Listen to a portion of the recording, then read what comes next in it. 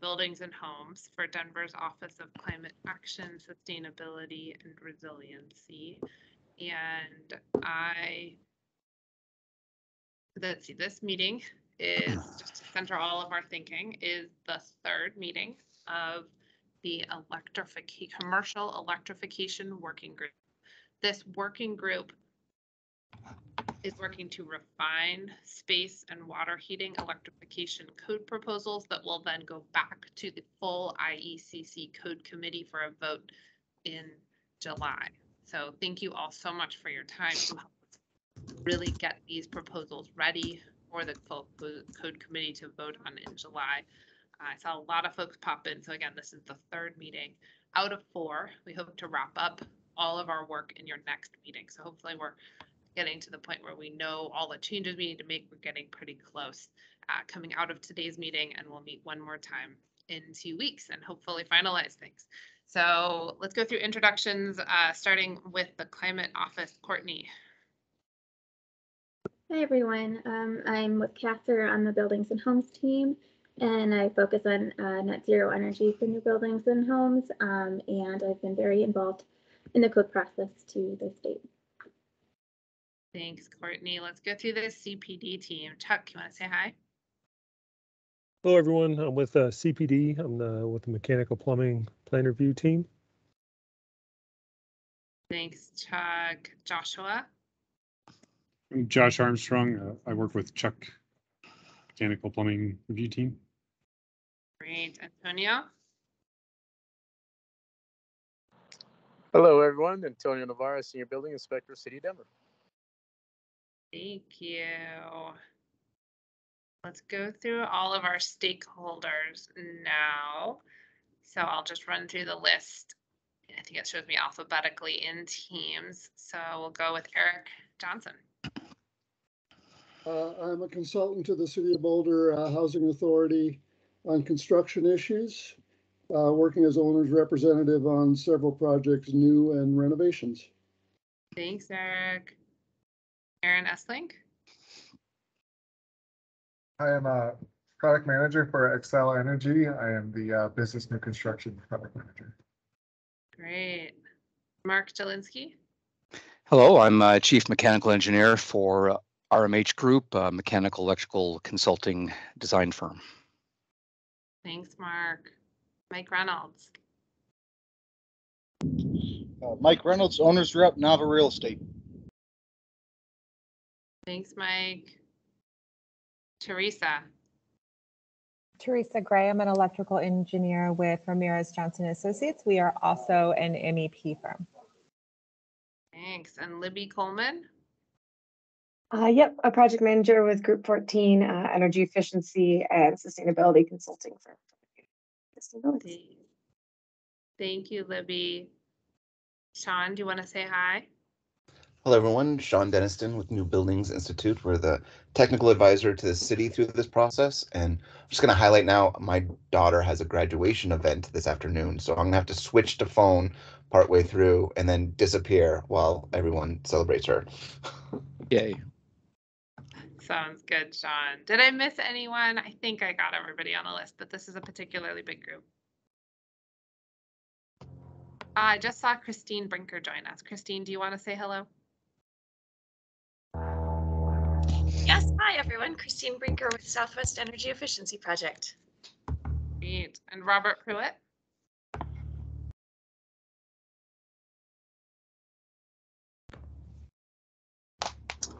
Hi, this is Robert. Sorry about that. Combination Inspector, City of Denver. Thanks, Robert. Did I miss anyone?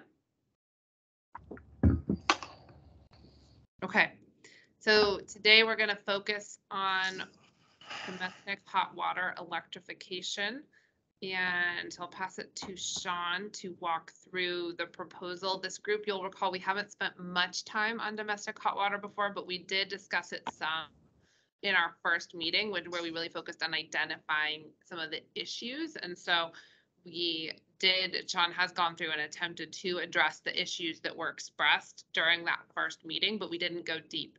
So Sean's going to walk through the way we've addressed some of the issues that were raised in the first meeting, and then we hope to really refine and hone what we think is an achievable step for the electrification of hot water systems in domestic hot water for commercial and multifamily buildings in Denver for this code cycle. And the one thing I'll remind everyone of, just as you're thinking through the proposal, the thing that we've really been asked to do by Denver City Council is to make sure new buildings are leading the way.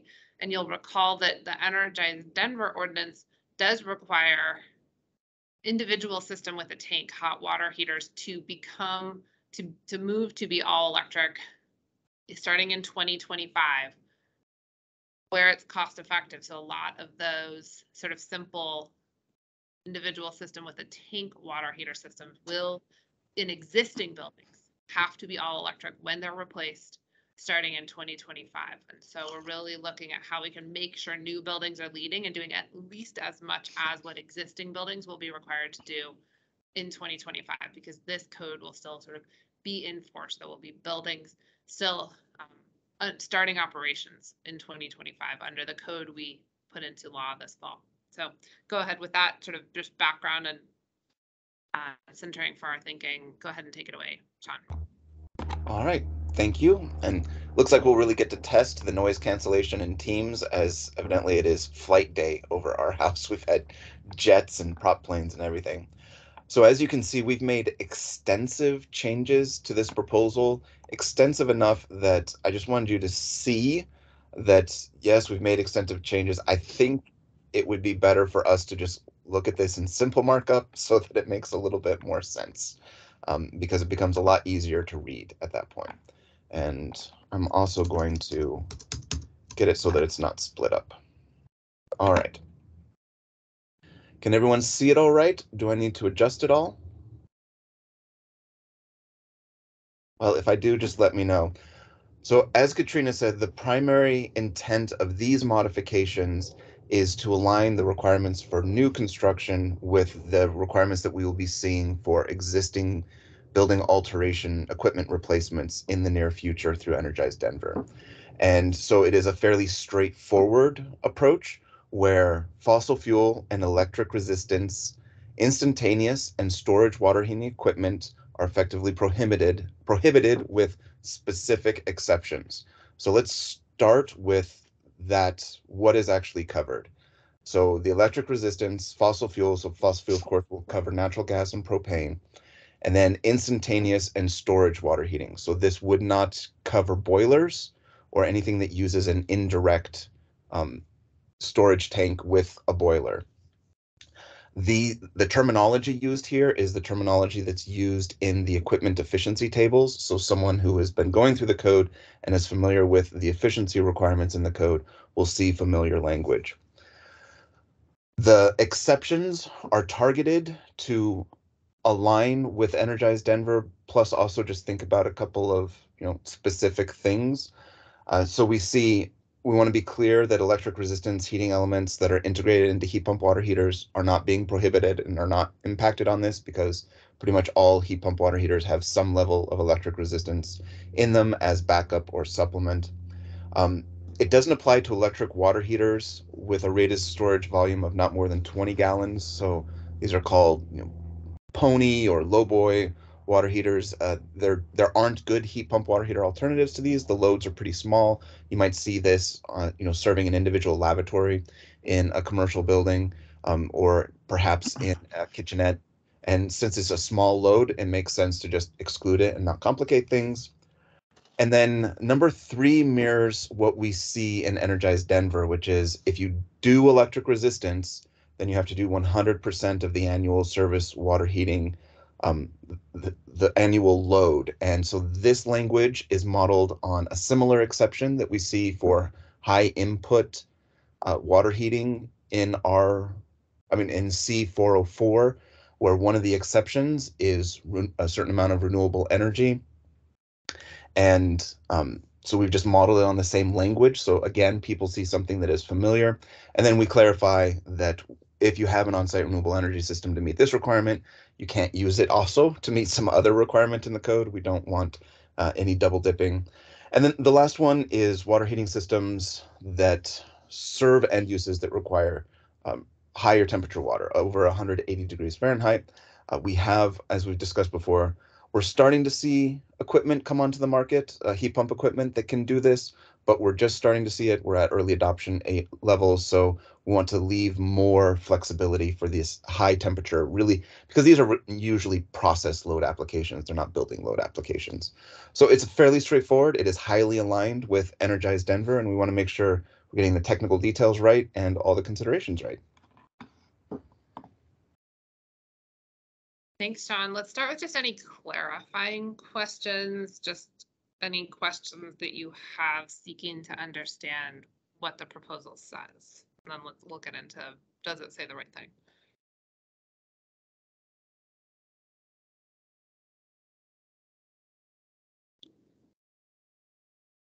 Okay, let's get into discussion then. What's on your minds as you see this proposal, both in terms of some of the technical details, but also just how you've seen systems like the ones that will end up being used if this proposal moves forward, sort of work within projects. So if any of your experiences with these in the market, go ahead.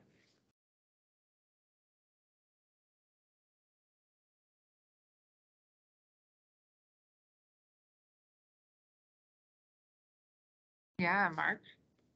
Hi. Yeah, a question or a comment regarding the, instantaneous. The idea, it looks like the idea is we're trying to avoid using resistance instantaneous heaters, but then it's accepted for, water volume no greater than 20 gallons. Essentially, if it's an instantaneous water heater, it will have a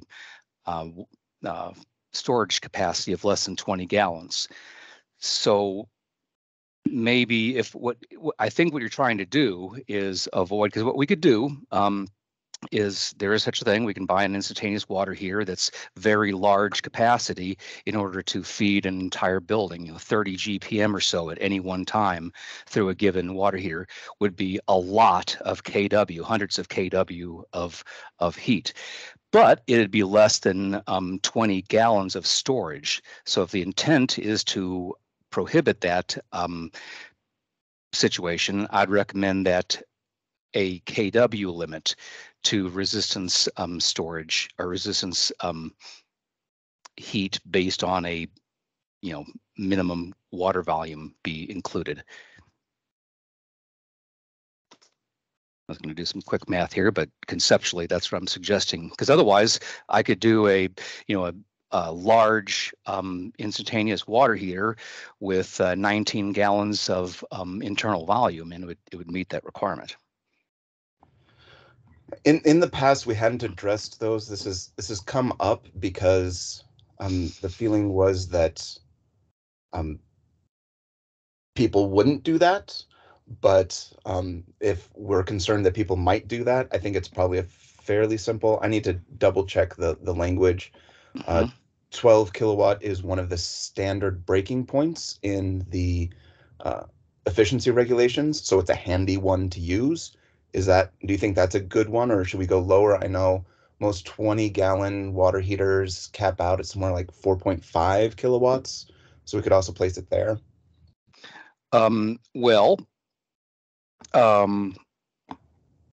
Another way to, let's look at it this way, a 5 GPM water heater needing to heat 80 degrees delta T, coming in at 40 and leaving at 120, would need 20 kW. That was 5 GPM. 5 GPM is in the neighborhood of what's needed for a public toilet restroom group, maybe 4 to 6 lavatories. It'd do a decent size break room. It's the kind of thing that you would want to put under a counter. And it's reasonable to say that a 5 GPM instantaneous water heater is acceptable. So either by GPM, what was the number you used? 12 kW. Okay, let me work that math backwards. 12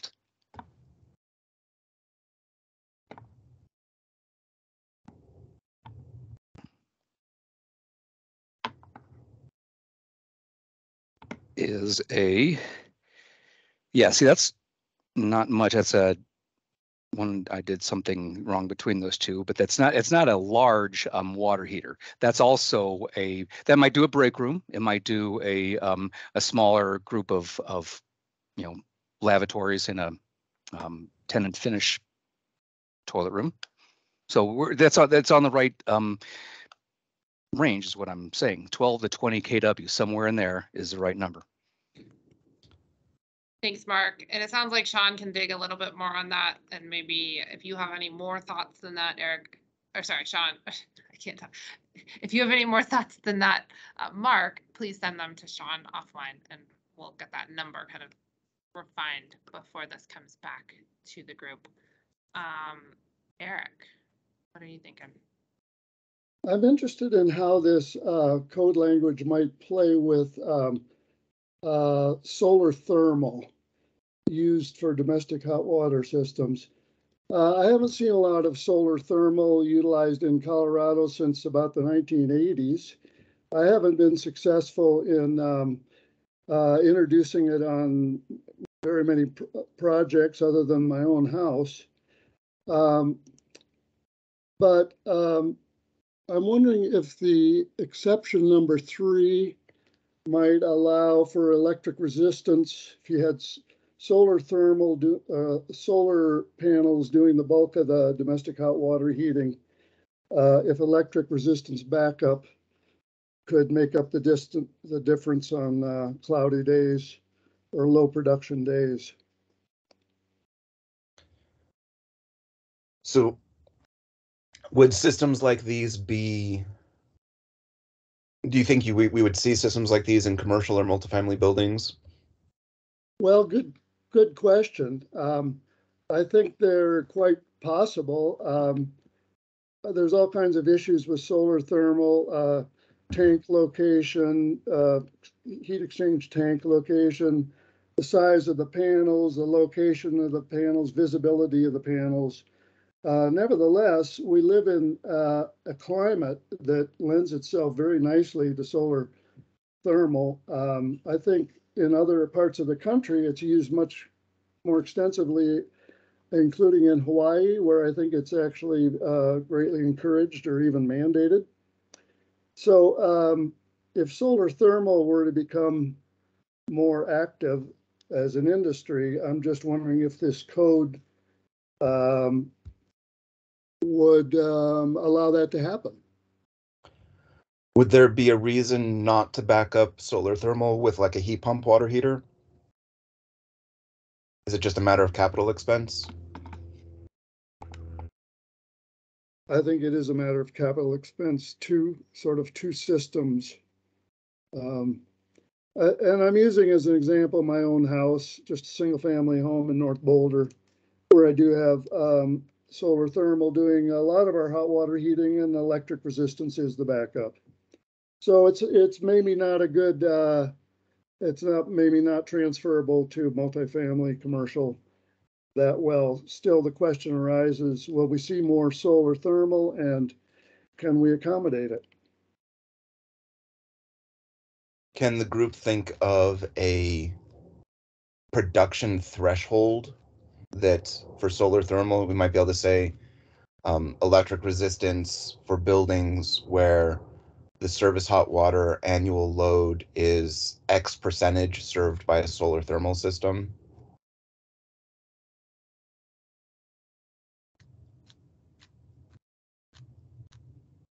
And I would love to have a real world example to offer just based on my own system, but I get remarkably little information from the simple system that I have as far as the percentage of hot water that I'm producing via solar. So I don't have a percentage to throw out there for a single family, but it would be a good start to have that. Mark, do you have a recommendation? Yes, and that is, first of all, I definitely concur with the fact that if there's solar on here, it ought to get credit. And it's a cost issue because you've already put money into this solar. The idea is to, the backup, the less hours is simple electric resistance. However, what I might suggest here is that this is intended to be the easy button, the mandatory prescriptive path. If you did want to go with solar, maybe it's not a bad thing to push it into the modeling path. We do, by the way, as far as commercial and what comes up, we do see it. It's actually mandated to address within GSA buildings. It has not proven out, especially in competition to PV. We're already required to do PV, and that's, hey, solar, right? So it doesn't pencil out. Rarely does it pencil out with our uses, especially in something other than large hot water uses like rec buildings and that sort of thing. Your basic office building, no. Multifamily, yes.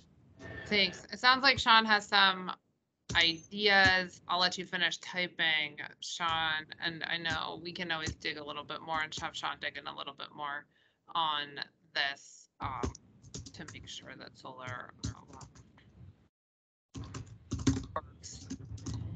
Are there anything you want to add on that, Sean, before I sort of move us on to a new topic? Or any other questions you have? Okay. No, I think the language is fairly straightforward. It's just a question of what's the right threshold for a solar thermal system where the solar thermal is doing enough where we're okay having it backed up by electric resistance. Yep. So that sounds good. So I'd like to move us on, unless you have something you really want to add, Eric. I see your hand is still up, but I think it was probably just from the solar thermal conversation. Yeah, Chuck, do you want to introduce another topic? And I know then a couple things that came up in our first discussion on this that I'll just bring up if someone doesn't. But go ahead, Chuck. You'll probably go there. I'll add to the last topic. Yeah. Just looking at that exception, it says for on-site renewable energy system. So it seems that there could be a sort of a combination because you could get credit for the solar thermal water heating and then maybe deduct that from the required solar PV that would offset that electric resistance, and maybe require a minimal amount of PV when you provide solar thermal instead of the whole electric resistance. And then on that, the heat pump water heater partnered with a solar thermal system is probably an ideal setup because of the recovery rate associated with heat pump water heaters isn't as good as with gas. And so pre-tempering the water is a great way of partnering the systems. So I think we should definitely encourage the heat pump with the solar thermal. But moving on to the next topic was looking at this. I didn't see any for the required split systems for the heat pump water heating. I didn't see any temperature ranges that would need to be considered because I know a lot of these larger systems require it's not a package heat pump, and there's a remote condenser. And from what I've read is that most of the equipment provided today stop producing hot water around 40 degrees. And I know there's a couple companies like Polmac, I believe out of Washington, uses carbon dioxide as a refrigerant and can go to lower temperatures, but that's a unique, or it's not a common system. So I would just ask that, how are those split systems going to be considered in this proposal? Yeah, that sounds good. And just Sean, while we still have you sitting in front of your computer, can you speak to how often split systems would be the substitute for these storage water heating systems, and an answer to Chuck's question? And then also, I was going to tag you before you stepped away from your computer to just be on the phone to speak about how some of the other issues that the group raised in the first discussion of this around venting of cold air and around noise are addressed in the electrification readiness proposal that is moving before the committee separately, because I think there is some answers in there, at least on like the venting of cold air. It should go into like exhaust air and things like that. But can you speak to just how that is treated there? And I don't know if you have any thoughts on the sort of noise front, if there's anything else that might need to be included here around how these systems are installed, not just how the space is.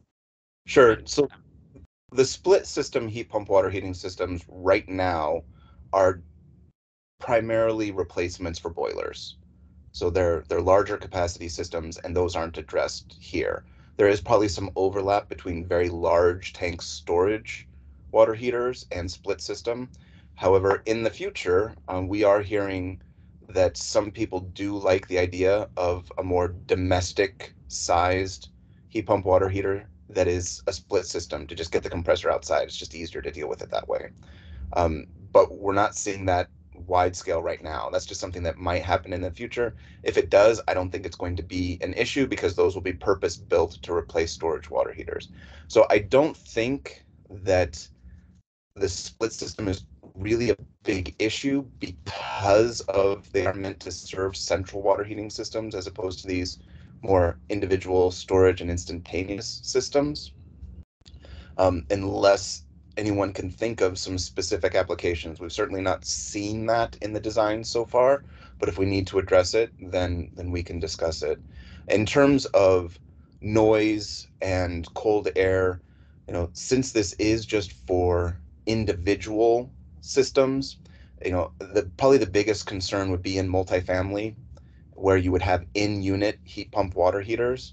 And in those cases, both noise and cold air are always manageable. They're manageable through design solutions. You can't just, oh, I had a closet that had a, electric water heater in it, and now it's going to be heat pump water heater. It's if the system is small and you can't manage the noise just through distance, kind of like you can in some single family, then you might venting to the exterior is sometimes an opportunity. Venting to an unconditioned space, venting directly into the HVAC system itself is an option. And because heat pump water heaters pretty much all come with optional venting kits, you have a lot of venting options for how you vent them.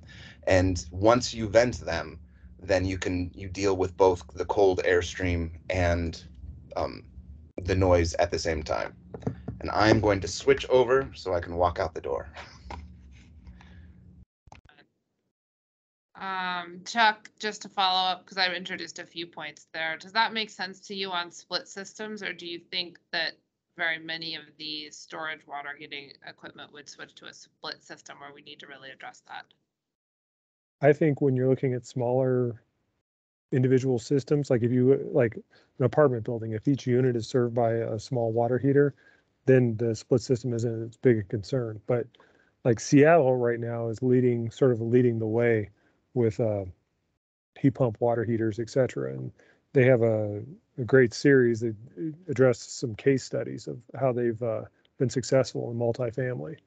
And most of their case studies are split system water heaters that, systems that serve, 5 or 6 units vertically, and then throughout the building. So there's multiple systems. And they, have the remote condenser located in the garages or on the roof, et cetera. Now their climate's a little different than ours, but it definitely does go below 40 degrees. And so that's why they've been putting it in the garage. But when you look at the central systems that will serve a building, those larger systems will always be a split system. Yeah, that's right. I think the trick is because Energize Denver doesn't address the larger systems until 2027. We tried to structure this so that it also doesn't address the larger systems, but I'm wondering, do you see a way where we could gracefully, like, I don't know what it would be, right? Incentivize some of that while not saying you can never put in another central hot water system with a boiler, because that seemed to be going too far to the group in our last conversation. So maybe I should ask the question again, like, is that actually going too far? We tried paring it back a bit to try to just move those smaller gas systems to be electric heat pumps. Thoughts on that, Chuck or others? Yeah, I'd be curious to see what the energy savings are going from a large system to a small system using heat pumps, and what the advantages are, disadvantages, because you're going to have a lot of thermal storage when a central system is what's going to be required. Yeah, but the temperature This here. is basically saying you can still just put in that central system using gas because it's not regulating those at all, right? Well, this doesn't specify the minimum or maximum size. Well, I guess it does have a minimum on 20 gallons, but anything over 20 gallons is going to be required to be heat pump. Maybe Sean can just clarify the intent here, because maybe the language isn't clear. I think we were not trying to say that large central storage systems would be covered, but Sean, do you want to clarify if you are back with us? I realize Sean is sharing.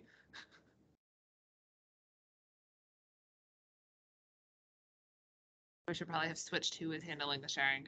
Sean, are you there to stop sharing and to chime in? Or are you, maybe he's still in transition. Okay, let's go to Libby and we'll circle back to that check once hopefully we have Sean back. Let me see if I can stop his sharing. Yeah, I think getting the clarification on those large central domestic hot water systems would be great, and agree that they should not be required to be electrified at this point in time because, like we know, they are not at near cost parity, or cost effectiveness as Energized Denver defines it. But I think to your point of trying to incentivize it, because with our experience with multifamily buildings, is that to avoid this need to electrify their individual water heating systems, they're going to centralized water heating systems, also preparing themselves to future-proof the building for electrification requirements down the line. But a way to incentivize would be to potentially start the incentivization of hybrid water systems. So heat pump as your primary heating source with allowing natural gas backup. We're seeing that as a design, kind of creative design solution to address the main heating with still allowing some natural gas backup. Thanks, that's helpful. And we do plan to offer, we're offering new building electrification incentives right now. And so that's really helpful in terms of feedback around what we should be looking for. Or what kinds of projects might have a lot of value right now is those kinds of projects.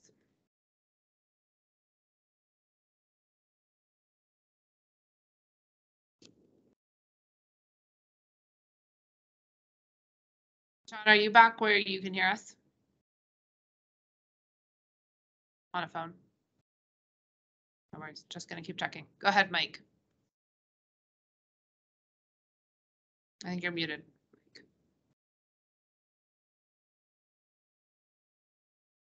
Mike, you're still operator muted. error. Oh, there we go.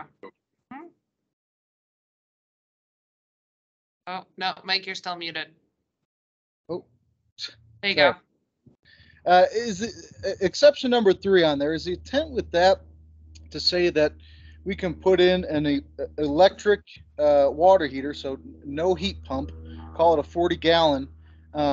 We could put those water heaters in if we've got the rooftop solar PV capacity to power those. Is that my understanding the exception number 3 correctly with that?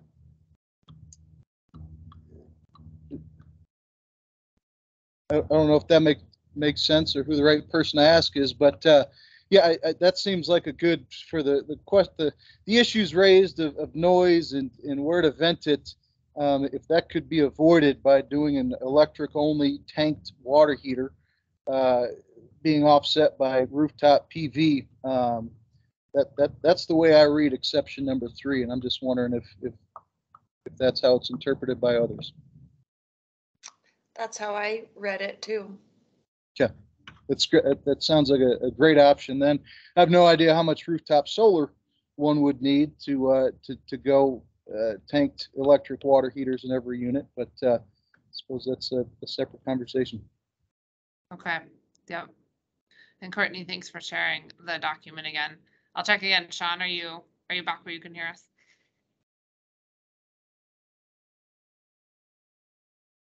I am. Okay, great. We just had a question from Chuck and Libby where the current language seems a little bit confusing. I think we meant to only say that small individual system with a tank water heaters that are gas would not be allowed. But the way it's worded, it's sort of fossil fuels are not allowed for, and it's a little too small for me to see, Courtney, but it's sort of worded that fossil fuels are not allowed for for any storage. And they thought that could be interpreted to apply to large central storage tanks also. And Courtney, if you can turn off those track changes too, that would be helpful. But yeah, is there a way that you think we could clarify that, Sean? So the storage water heater is a specific thing. It is a water heater where the tank is integrated into the equipment. So if you had a boiler with an indirectly heated storage tank, that is considered something different under the energy code. So as you look at it, it should be clear to users because that's the way that the code talks about the equipment right now. If we could be more explicit to just say that boilers with, we could just say that indirect storage systems are exempt. You know, it's not necessary, but if it provides clarity that makes people more comfortable, then the redundancy could be worth it. Yeah, Chuck, do you think that would be helpful, clarity, or Libby? Both of you had mentioned that.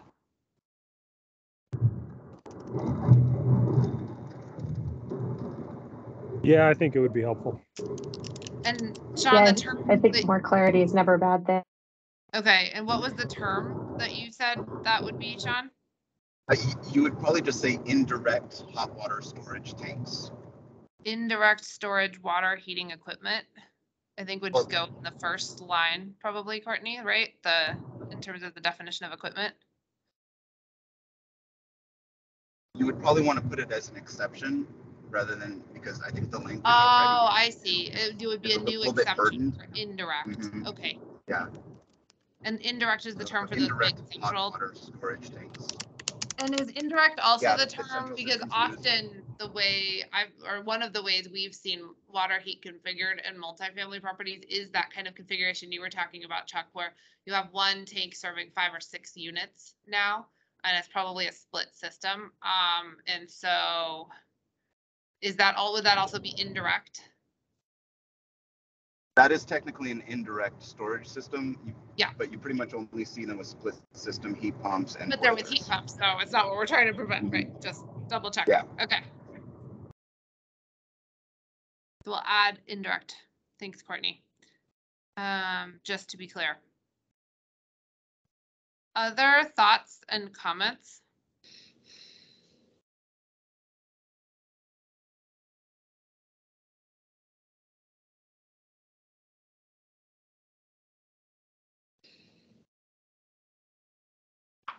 How are folks feeling in particular? Because I think the big question that came up last time was the questions around noise and cold air. Do you feel satisfied given that these can be, the things that Sean said, these can be designed for, and, solving one tends to solve the other? Are you feeling like that fits with your experience? I know a few of you have worked on projects that put these in. Anything else there or otherwise?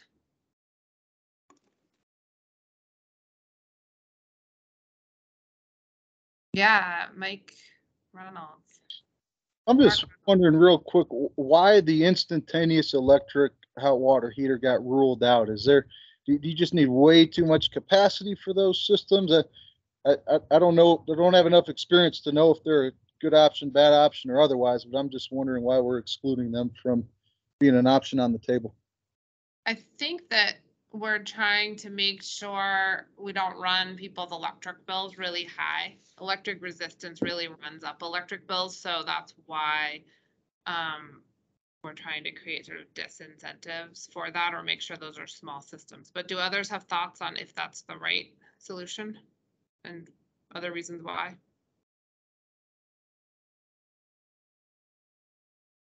One important consideration is that they are part of Energize Denver. So if they get installed now, they'll have one service life cycle before they'll have to be replaced.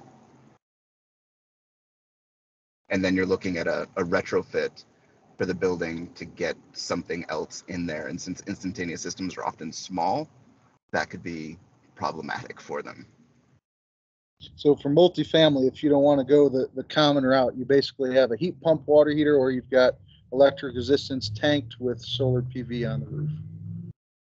Kind of. Or a central boiler. The central boiler is still an option, kind of that classic approach, which, you know, it's not used a lot in low rise, but it can be used in low rise, and it's pretty standard for mid rise and high rise. Certainly struggled with that in high rise, but that'll be a conversation for another day. But okay, sounds good. Anything, no, I don't mean central heat pump water heater, but a central gas boiler. Correct. Are you saying that you struggle with high rise multifamily central gas boiler?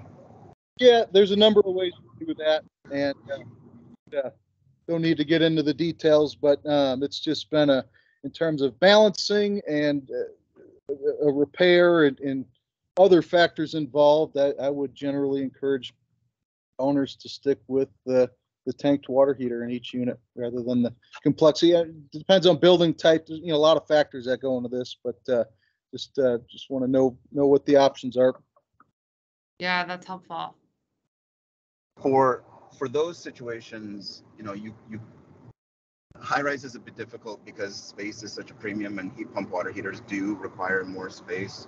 But they can be vented to the exhaust ventilation system, and so then you're actually you're handling the noise in the air, and you actually even get a little bit of waste heat recovery. So there are some options there if you still want to stick individually, even with high rise.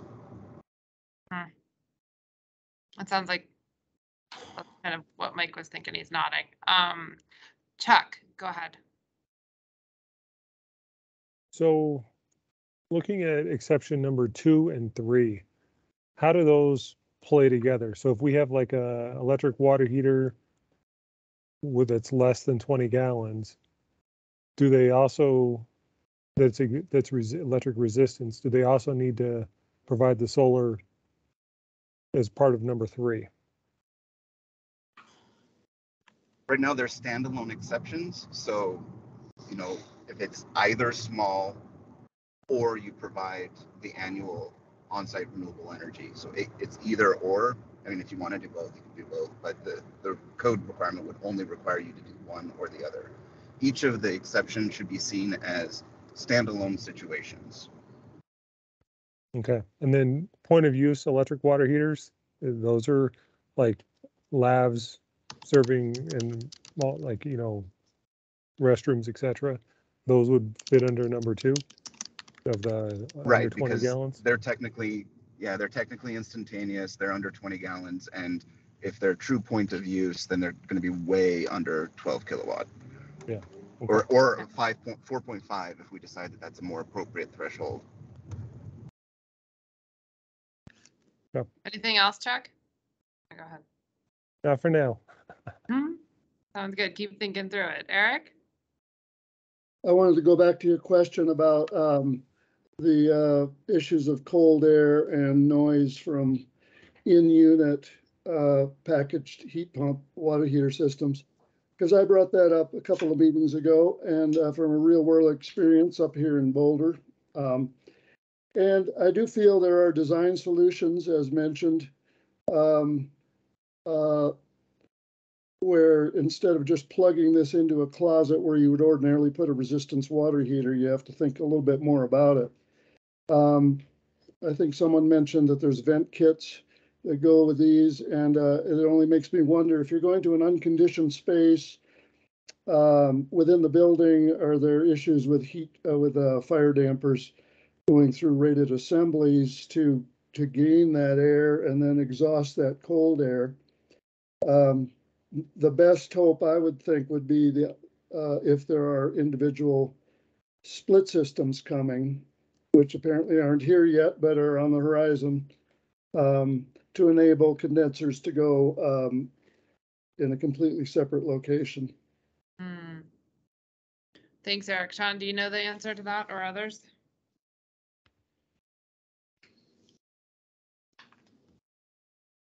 Yeah, Mark, go ahead if you wanted to chime in with that answer. If not, let's wait for somebody to answer that. Yeah, I got the answer to that more or less. First of all, I think it's already been stated and true that there's not a lot of split systems out there. Another thing about the split systems, by the way, is that many of them have the domestic water heat exchanger as part of that outdoor unit. So you would be taking the domestic water to the outdoors, heating it there, and then bringing it back in. And that's very problematic in our climate, of course. There are a few coming out that are just the condenser, or just the compressor rather, and they bring refrigerant piping into the building. That is what would be appropriate for our situation, but is very rare these days. If you're not doing that, if you don't put the condensing unit or compressor only unit outdoors, then you got, I'm going to bring up again that what are we buying? We're just drawing heat out of the space that this unit is in.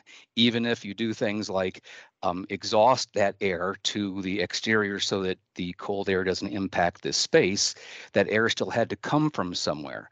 If you take it from the building, that's that much more, several hundred CFM more of exhaust that has to be made up and heated by the building. So I just caution, what are we buying by using heat pump water heaters that draw heat out of the space? And again, remember that the only way you get a credit for a domestic water heat pump under base code C406 is if it doesn't draw from the conditioned space. Thanks, Mark. Christine? I wanted to chime in with our experience in our home. We haven't noticed any sort of problem with noise or with impacting the indoor conditioned temperature. And for the results, it was a clear slam dunk as far as emissions and energy use. We have an air source heat pump and a heat pump water heater. And so the air source heat pump would have to heat the space more to make up for the heat pump water heater. So they do have effects on each other, but still taken as a whole, it was a clear win. It's not that one offsets the other. Thanks, Christine. And I think, Sean, you've reflected, I think, outside of these meetings to me, some useful data on sort of the total efficiencies, even when the heat pump water heater is drawing its heat from heat created by the heat pump space heater. Do you want to share a little bit of that with the group?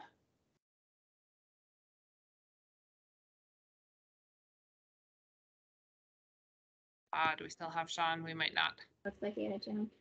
All right, he reached his time where we had to lose him, but I will try to reflect what he was saying. Is just that you still gain, is what he told us, a good bit of efficiency, even if the heat pump water heater is drawing its heat from air heated by the heat pump space heater. And you do even better if you design, like in a remember this is for commercial and multifamily, so if you design, for example, the heat to be drawn from the exhaust air, if it's drawn from there and vented to there, then you're doing something more like waste heat recovery even. So you can get some real gains. Some of it may be dependent on design.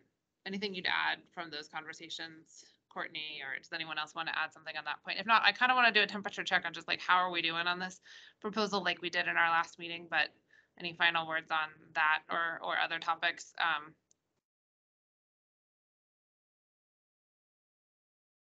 Okay.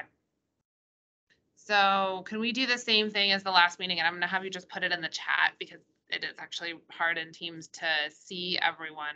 I would love to do just a quick temperature check where the number 5 is you absolutely love this proposal. You think it's the best thing since sliced bread and Denver should move it forward. 1 is you really just can't live with it. It's not functional and our market's not ready. And 3 is somewhere in the middle where you think, you know, this is workable if we really want to be ambitious about climate solutions. It's not necessarily like your dream proposal, but you think it works. Yeah, Chuck, anything you want to chime in on first? Yeah, before we vote, the couple things that I think should be included in this proposal is I think we really need to set the guardrails of where it's applicable, because I don't think that's super clear currently. Like if we're not going for large central systems, this is for smaller systems. I think we really need to be very clear in that. Okay. And then as far as the supporting information, I think to really gain support, we really need to address the energy savings and the carbon savings, obviously, but then also address the cost parity to other systems. Not only initial installation cost, but also operational cost. What is the difference in operating a heat pump water heater annually versus a gas water heater? And are those in parity when you look at the social cost of carbon, or are those in parity without the social cost of carbon? But I think that's the type of substantiation and detail that the committee as a whole is going to want to see included as part of this proposal. Yeah, thank you. That's helpful. I can pull up the cost studies that are out there that we have a summary of. But I know we've shared them with the committee before, and so I think that's still, I think you would like more substantiation, and I definitely hear you on that, Chuck. I also think that we have a lot of experience in the market represented in this working group. So let's do the kind of just temperature check. I can pull up and then share sort of, and then that's a directional check. And understanding that we need to make it more clear, this is just for really small systems with Chuck's edit. I can pull up just kind of the general data that we do have on cost, and we can share that in the follow-up. And then I think we'll do kind of a final round of cleanup, and I think we can think about what else, does the group need to know in your next meeting. We'll also circle back on the space heating proposal in your next meeting. Does that sound good? Okay. So just quick temperature check, and people pop in the chat. 5, you love it. 1, you absolutely hate it. 3, you're okay, but maybe you have some lingering questions, like some of those that we were asking.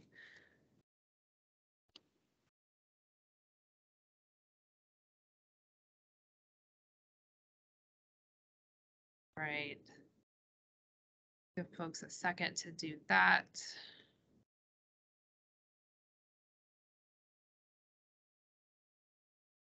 I'm seeing mostly 3s and 4s. I want to just show some of the cost numbers because there may be, I know we need to still, again, look at these details. You all need to vet this and think about it a little bit more. So this isn't sort of done. I do want to, show some of the cost numbers. So let me pull up the cost numbers that we have, if I can find them quickly enough.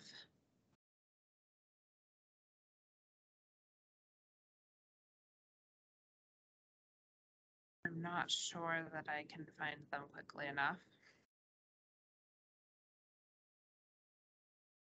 Courtney, do you have right on hand the slide? I just want the one slide on water heat cost that we presented to the committee when they heard this proposal. Or do you want to tell me where to find it? It's going to be on our SharePoint.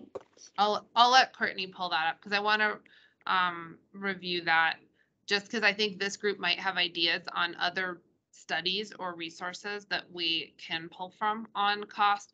I think that some of it does come down to design, right? Chuck, to your point, if you're heating outdoor air with a heat pump that turns to electric resistance at 40 degrees, then you have increased operating costs. But heat pumps generally should be on operating costs at cost parity, on upfront install cost with the right design at near cost parity is what we're seeing in the studies, right? But I want to pull them up again, and I want to see if others have studies that reflect some of that. I don't know if anyone just has experience that they'd like to reflect on. I know some of you have done systems like these on projects.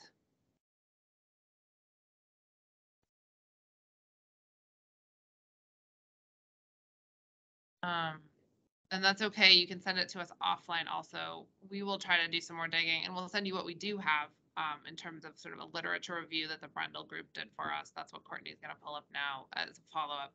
I would know that we're almost at time. I want to just tag all of you to review the space heating proposal that we sent around. And so we took all of the bits of recommendations from the last time and made edits and changes, and I sent that to you on Friday. We need a review of that by this Friday so that we can incorporate your changes in the space heating proposal before we send a final, hopefully final version back to you next week. So please review that and send us comments. If you would like to walk through the space heating proposal with us and kind of have a conversational editing conversation, I'm happy to schedule that. But we hope that for your final meeting, we will be sending you what we think are final proposals, and we think we sort of need one more round of your review on space heat. So just email me or ping me in the chat here if you want to have a conversational review of space heat. If not, we will look for comments in writing this week on space heat. If you have any sort of real substantive things that you think need to change after you look at it again, so that we send you what is hopefully kind of final on both proposals next week before your final meeting. And here is that comparison for water heat. You can see water heat is the last line according to a couple of studies for multifamily, and this is for small commercial, but that's the tank style, which is what we're considering regulating. And you can see the upfront cost for multifamily was showing a 9% savings, where and that was just the water heater cost, including all install cost in that particular study. And the operating cost should be 20% lower. Again, I'm sure that is heating, sort of conditioned or semi-conditioned air, right? To keep the operating cost that much lower. And then for the commercial study, it did show that there was an increase in cost for that small commercial tank style. And we just don't have as much data on commercial because I think it's the same system type as is going in on multifamily. So that's what the studies that we have show. Katrina, could you share those studies with this group through an email so we can look at those studies individually?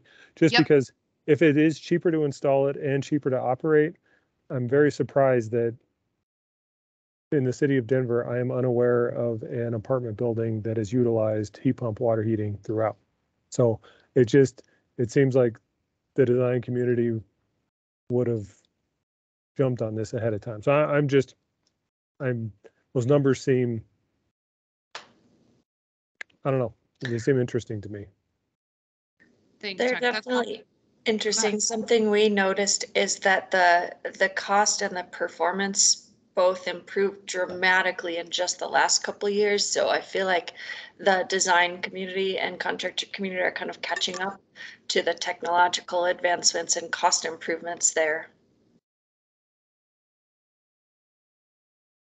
And I'll send, I think, Chuck, your question probably applied to both space heat and water heat. So I will send the actual studies behind this for space heat and water heat and this kind of summary slide to the whole group so that you can read through all of those. I appreciate that. Yep. And I'll also put in that the reminder to review the or it'll probably actually come from Courtney, but Courtney will put in the reminder to review the space heating proposal this week also, if you have time, and the offer that if you want to meet with us, we're happy to sort of walk through a review with any of you. Okay, thank you all so much for your time. We're trying to really keep this to the 4 meetings, so that's why I think there were just a few things we need you to check coming out of the last space heating meeting. Thank you for so much for all your time. We'll have one more meeting of this group when we hope we'll,